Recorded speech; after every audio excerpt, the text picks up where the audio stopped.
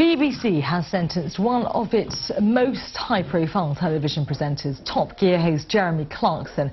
It's alleged he hit a producer on the show. Well, Top Gear is the most watched factual programme in the world and a huge audience draw for the BBC. It's been confirmed that the next 2 episodes of the current series will now not be aired in the UK.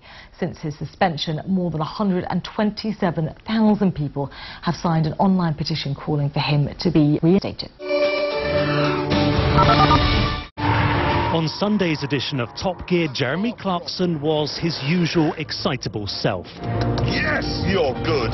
The show has made the presenter and the BBC a lot of money. It's pretty. But this afternoon, it said in a statement, following a fracas with a BBC producer, Jeremy Clarkson has been suspended pending an investigation.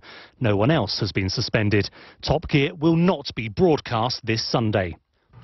Until now, the BBC has stuck by Clarkson. Last year, Top Gear's crew was forced to flee Argentina.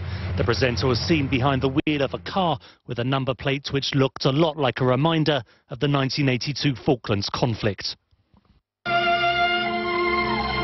Then there are the frequent accusations of racism, the derogatory term used in Burma, which saw Top Gear told off by the broadcasting regulator.